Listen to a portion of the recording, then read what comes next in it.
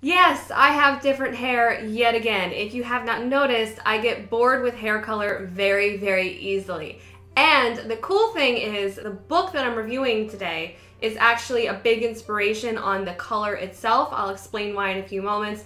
But I'm really, really digging the pink. I think this may be my favorite. I think I'm actually gonna stick with this for a while. It was the first book that ever really inspired me to do something with my appearance. It really did inspire me to go pink, and I really, really enjoy it. So it's just a really cool little happenstance, I guess. By the way, you're gonna see me do this a lot because I just got it done today and I'm not used to this thing yet, getting in my eye. So bear with me, I'm sorry. You're gonna see me doing the whole emo flip kind of thing.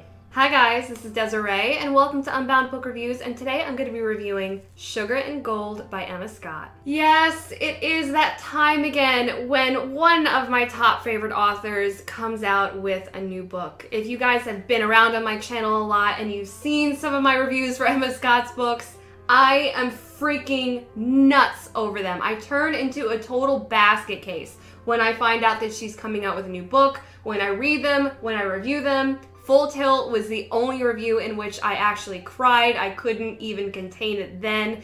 And her books just do something for me. And it all started with How to Save a Life, which I reviewed way back, I think in March of last year. I can have that link down below. And Sugar and Gold is part of this series. I don't think it was premeditated for How to Save a Life to have a spinoff, but when Emma gets inspiration, she just writes. And she could be in the midst of an entirely different project, and then all of a sudden the inspiration, the urge for new books and new characters will come to her, and she'll just go right into it full force. She'll give it everything she has. And there's something about that as a writer that I really, really appreciate, that she just, when the inspiration hits and those characters are speaking to you and the story is in your head, you just roll with it. Even if you're in the middle of another project, who cares?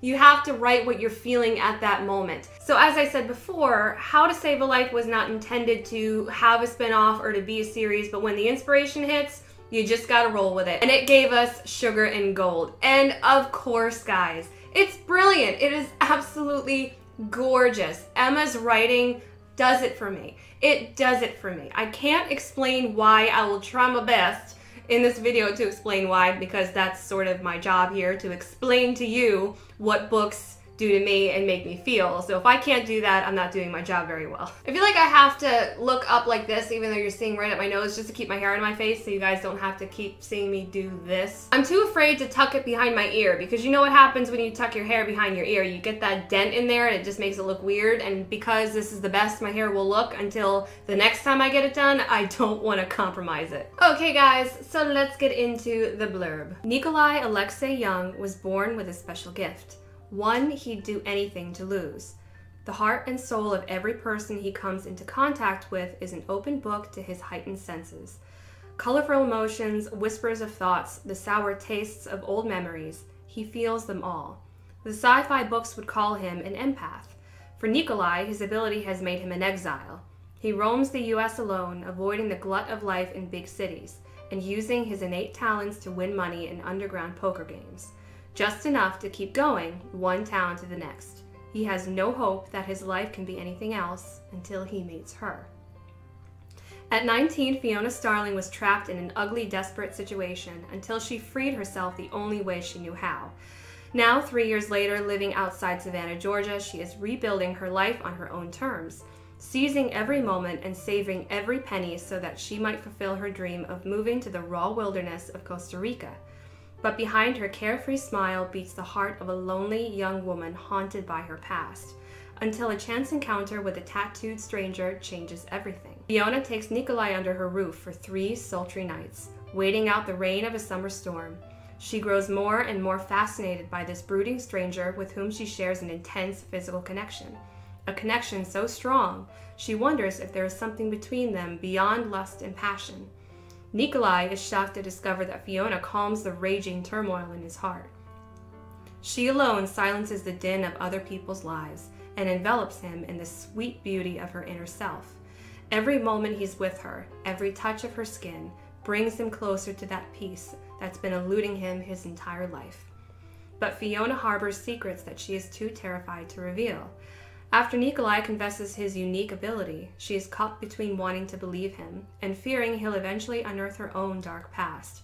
When the unthinkable happens, Fiona's plans come crashing down, and Nikolai discovers his hated ability might be the only thing that can save the woman he loves. Sugar and Gold is a new adult romance with shades of paranormal and is the second book in the Dreamcatcher novels, a series of interconnected standalones. It is not necessary to have read How to Save a Life first in order to follow the story, but characters will appear across all novels, intended for readers 18 and up, which we know. If you are not 18 years or older, you should not be watching my channel or reading these books because some of them are a bit naughty. And for those of you who have not read How to Save a Life, that is Dreamcatcher book number 1. I will link my review for that down in the description box below. There are some bits of paranormal in it.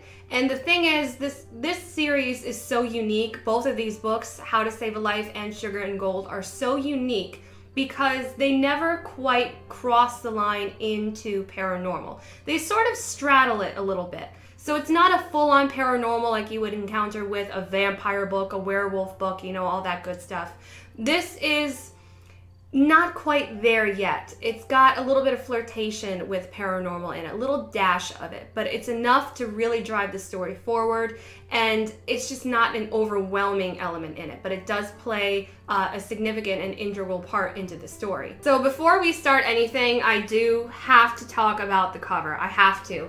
I mean, look at how beautiful this cover is. There is just so much attention to detail with the birdcage and the colors. I've been told that all of the tattoos that he has on there were put on for this cover. None of them were there during the process of creating it. They had to be added, which, I mean, that is attention to detail right there. And I absolutely love Emma's covers. And this one I think is one of my favorites. I can't pick anymore because the Butterfly Project is freaking gorgeous. This one is freaking gorgeous. The artist behind these covers is just freaking genius, and I have to point that out really quick. Nikolai Alexei Young, which, by the way, how sexy and exotic is that name? I love that name. Nikolai Alexei. Ooh, just so good. He is a bit of a lone wolf. He is a vagabond. He's been traveling around the country, playing in underground poker games, which he wins every time because he is, as described in paranormal senses, he is an empath. He deeply senses the emotions of other people. He feels them, he tastes them, he smells them. So jealousy would be, you know, sour and ugly or bitter. Depression would have a certain color. Happiness, love has a certain color. And at times it can be so overwhelming. I mean, if you think about it, it's like being in a room where every single sound and feeling is just magnified to the nth degree. That's what he deals with on a daily basis. He's been through so much in his childhood, obviously had a lot of trouble with his family. I mean, who believes you when you tell them that you have heightened senses, truly heightened senses, where feelings have tastes and colors and whatnot? And he calls it his ken. Now, the difference between Nikolai and Evan, who's from How to Save a Life, is Nick can really pinpoint what his ability is. And Evan in How to Save a Life didn't quite know what his ability was. He didn't even know it really was an ability until he met Joe. But Nick has his totally pinpointed. Now, he doesn't understand why he has it. Now, the ken thus far has only been useful in his winning underground poker games because he can sense other people's tells. He knows when people are bluffing. Because he is in a constant state of heightened awareness, he knows when people are lying, and he can tell, and he can easily just win a game. And he's been saving up so much money and traveling all across the country with no idea why. He has no purpose. All he knows is that he has to keep going, he has to keep winning, and he just wants this ken to go away. And then one night he is in a nightclub and he meets this beautiful, radiant young woman named Fiona. She has this pink hair. She is a very slight young thing, but there's something about her that radiates goodness. Pink is what he associates her with. Her color to him is pink. And thus the inspiration for the hair. Fiona is a very caring person. She's very nurturing. Fiona has been through the fucking ringer. She has had a time and a half. She has a very ugly past. She has a lot of aspirations to leave the country, to live her own life in freedom, to be around nature, which is really where she thrives. She is a nurturer. Fiona is just a very caring and nurturing person. She lives to help people thrive and to help people grow, to help animals thrive, to help animals grow. But she's trying to live in the moment just a little bit. And when she spots Nick in this nightclub, she has a fuck it moment. And you know what? What's life without a little bit of fun? What's life without a little bit of risk? I'm gonna take him home with me. So she does, and they have some very intense nights together, and they connect on a very deep level. And for Nikolai, this is very, very special and unique, because Fiona is the one person in his entire life who he's met who can silence the Ken completely, calm him, because she has an inherently sweet and loving nature. He doesn't feel her greed. He doesn't feel her anger. He gets sweetness and loving and kind from her. So it's very peaceful for him to be around her. But at the same time, it terrifies him. What does this mean? What is he supposed to do? How in the world could he possibly tell her and have her believe him? And thus there is a lot of conflict in this story. Not just in Nikolai attempting to confess to Fiona that he has this distinct ability and have her believe him, but there is a lot going on in this book. Now, out of Emma Scott's books, this is a lighter read. Is it a light read in the grand scheme of books? No. No, no, no, no, no, no, no. Emma's books are so emotionally evocative, and they really pull you in, and you feel everything. And that's why I adore her so much as a writer, because Emma writes things that makes you feel. And it's on all areas of the scale on feels. She has a very broad range of emotions in her books. And when I refer to this book as a light read, I only mean in the sense that this is not a curl up in the fetal position, tear-jerking novel like Full Tilt was. You guys know what Full Tilt did to me. Even thinking about it gets me a little emotional because it's an intensely emotional book. But on the Emma Scott scale, I would say this is very similar to how I felt when I read Rush, where there are some very heavy elements to it. There are some very heavy moments to it where you are going to feel deeply, and I do mean deeply, down to your very bones. You will feel these characters' pain in the situations that they have to go through in order to thrive and in order to grow. Now, Emma has just an uncanny ability to make me tear up or cry or bawl like a fucking baby in any one of her books. And I'm normally a pretty tough chick when it comes to books. I don't cry very easily. I tear up, but I never cry. I cry while reading all of Emma's books. Now, there are different levels of how badly I cry, but I'm calling it the Emma Scott effect because it's just what her books do to me. They make me feel, and those are the types of books that I love to read the most. I'm not much of a light book reader. I'm just not a light-hearted kind of reader. A good romantic comedy every once in a while, if it's done very well, I'm all for. But I like books that make me feel things, and that's what Emma's books do. They make me feel things down to my very spirit, down to my very bones. And if you have not read an Emma Scott book, what are you doing with your life? If you are a reader and you love the romance genre and you have not read an Emma Scott book, we can't be friends anymore. We can't be friends anymore. You have to go read her books. Please, they are just amazing. Her writing is gorgeous. It's not overly poetic, but she does have a beautiful prose. She does have beautiful turn of phrase. It's just not listy. It's not overly detailed. And the way she writes her characters, they are so dynamic, so multifaceted. And the growth that you experience with these characters, that you see them go through, is so unique and natural and genuine, and nothing is ever forced. She is just so talented, and I appreciate the risks that she takes, because writing a book that is neither paranormal nor contemporary is not an easy thing to do. When you blend those two together, I've never heard of that being done, ever. Not successfully anyway, but Emma does it flawlessly. Flawlessly. I don't know how she does it, but she is such a talented writer. She's such a unique writer. And this book for me was everything. It's so different from the other books, even from How to Save a Life, even though it's in the same series. It is very much a standalone novel, although some of the characters in How to Save a Life do make some cameos in Sugar and Gold, but it's nothing that you should be concerned over. As it said in the description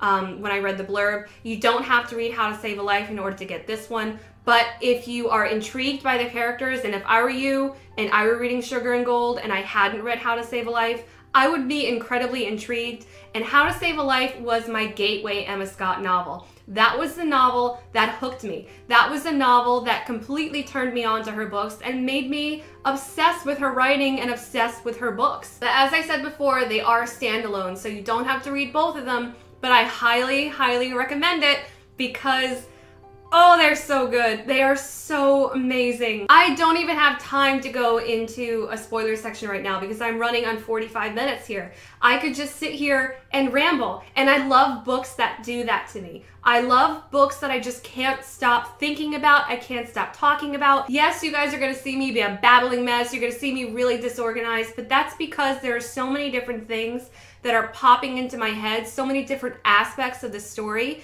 that I loved that are just popping into my head at random that I have to tell you guys. I'm compelled to tell you guys. And that's why I love reading. That is why I love books like this. That is why I appreciate these authors so much, because they bring so much to my life. They bring out that passion. And Emma's books just invoke this passion within you because they make you feel so deeply. So if you have not read an Emma Scott book, please, please, I don't care which one you read, although if you read Full Tilt or The Butterfly Project, I am not responsible for your bill for Kleenexes, just not gonna happen. Fair warning to you right now. If you have not read any of her books, please go download any of them and just take a day, tomorrow, next week, whenever, and sit and read her books and tell me you are not absolutely hooked. Just tell me. If you're not, we're not friends anymore, I'm sorry. Okay guys, so that is it for me today. I hope you guys enjoyed this review. If you did, please give it a thumbs up and please subscribe if you are not already to see some more videos from me. And I will see you guys later. Bye.